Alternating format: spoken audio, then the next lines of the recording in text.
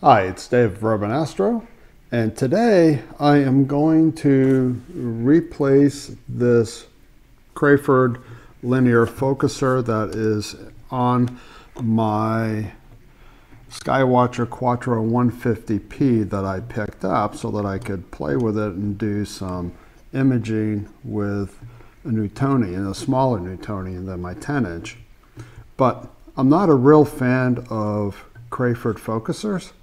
They're fine in observational telescopes, but they're not so fine on astrophotography telescopes. And this one is specifically an astrophotography telescope, supposedly, but they put an observational, what I consider to be an observational focuser on it. And by that, I mean, even though you may have this thing tensioned, you can easily push the focuser in.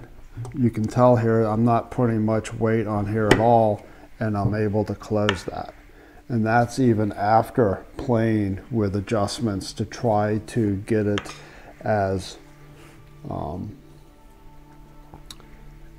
resistive as possible to weight, either pulling or pushing. And if you have a heavy image train on this thing, you're going to have those kind of issues. You're going to have issues where it is either going to pull out and you're going to lose focus and you'll be constantly trying to refocus as you're taking your images, or if you have your image train with your focuser sitting up above, then the gravity is going to slowly push that down into the focuser body here itself. And so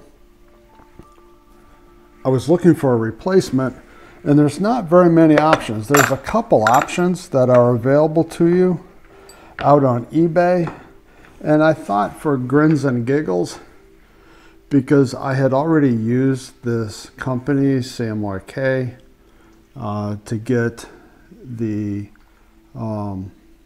my secondary spider vane, so that it's nice and sturdy, and with a primary mirror mask, that I figured that I would go with their focuser. And their focuser, it's very colorful, but here it is. It's here in this box, and let me just unpack it right quickly for you. So the first thing you notice here are the rings, and this is the ring that's going to fit down into this one right here.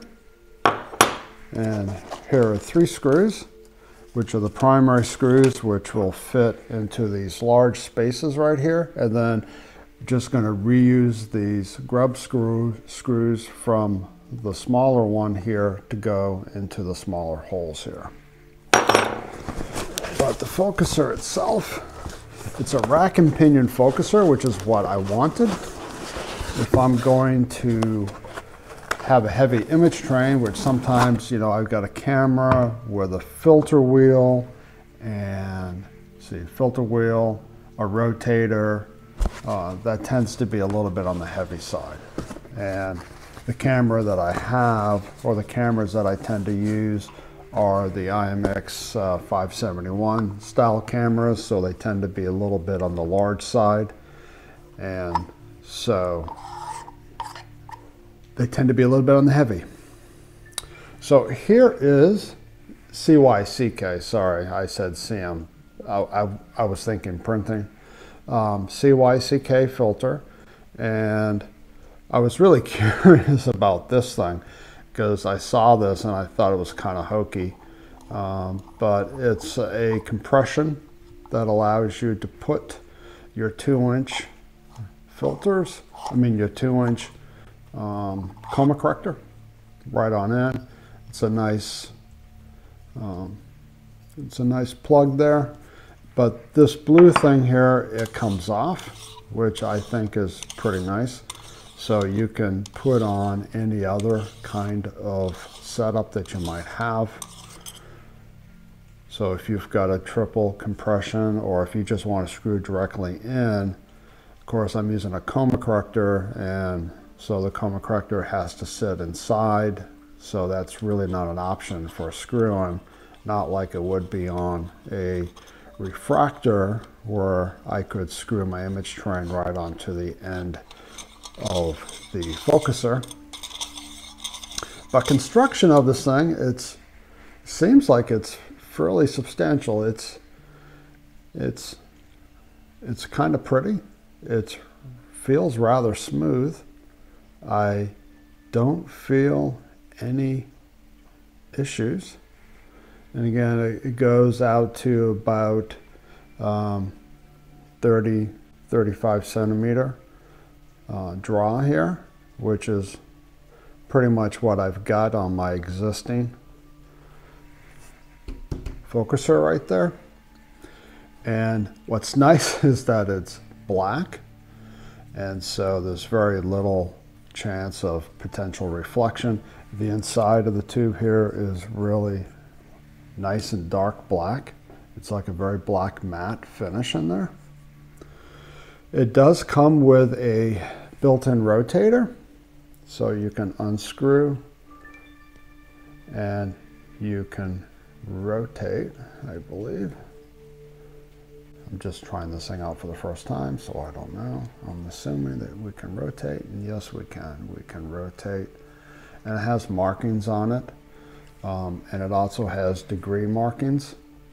So if you want to consistently hit the same degree marking, you'll be able to do that, and then you can just tighten it right on down, and it pretty much locks. And then there's two more back here, so you can really kind of lock it down. So there are actually three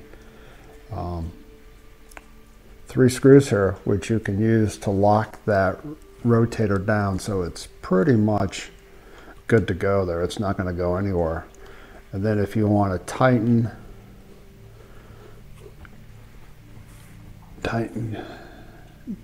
pressure on the draw tube here to get it even more stiff, you're able to. You have a screw here which allows you to basically adjust the stiffness. And there are two others here which I'm assuming also allow you to do stiffness. Yep, they allow you. So it's basically 3 points here, 3 compression points if you need to stiffen this draw. So I'd say it's fairly well constructed. It comes with a 10-to-1 like most focusers do these days. It comes with a 10-to-1, and it comes with 3 holes here, so you can easily mount your EAF onto this thing. So yeah, so I'm looking forward to replacing my Skywatcher with this particular guy. So to do that, let's go in here and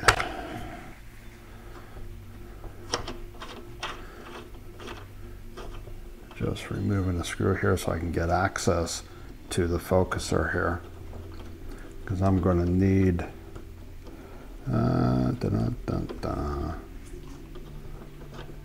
good Lord, that's a long one. Okay, it's a smaller hex. So there are 3 hex bolts which hold the focuser into the focus body itself, the focus draw tube and all that into the focus body itself, which makes it kind of nice to replace. You don't replace the whole focuser. You use the same base, the same focuser base. You just replace this part of the focuser, which makes it kind of nice. So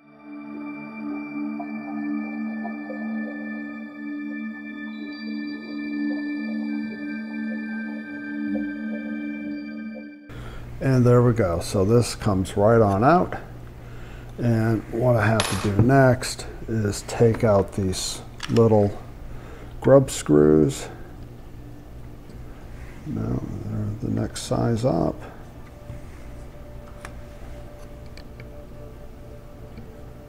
There we go. And I'm going to have to reuse these scrub screws.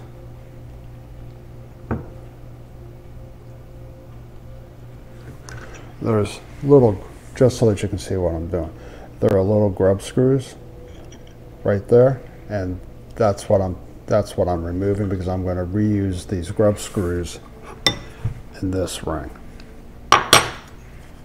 So I'll just speed through this particular part.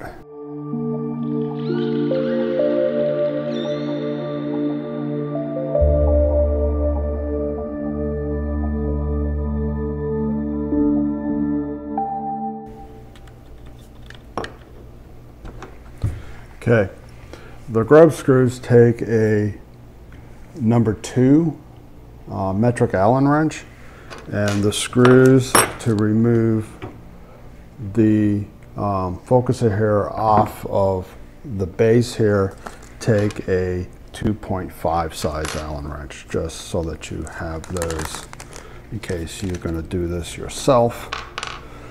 And these screws, of course, don't take a 2, they probably take a 3. Yes, these ones that come with the new focuser ring here take a size 3 Allen metric wrench. And you'll notice here, I'll try to see if I can do this without losing them.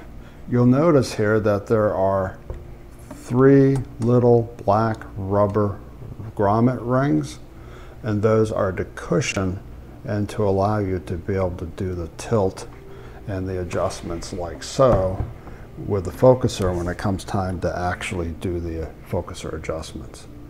So I'm going to slide this guy right on and put these guys in.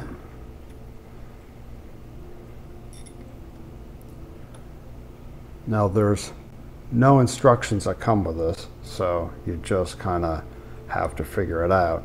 I'm sure there might be something online. I'm not 100% sure. I need the 3. I'm not 100% sure. We shall see. But there is a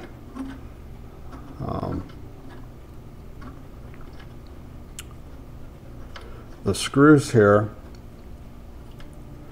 This is kind of like a push-pull in order to adjust the tilt on your focuser. But the holes are inset, because if you notice, these screws have a head to them. And the focuser ring here itself is, or the tilt adjusting ring here is inset. And so the screws here come nice and flat there. Now when you're doing this, you want to be careful because your secondary is right there. And so you want to be careful that you don't drop anything in there and accidentally ruin your secondary, because that would make for a really not so good day.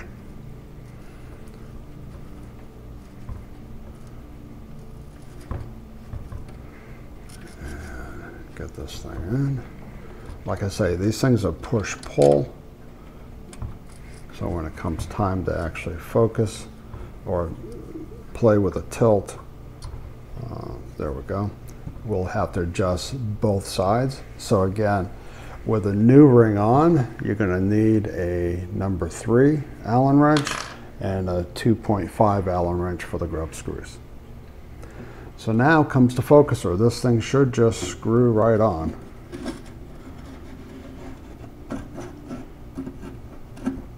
Of course, finding the right screw.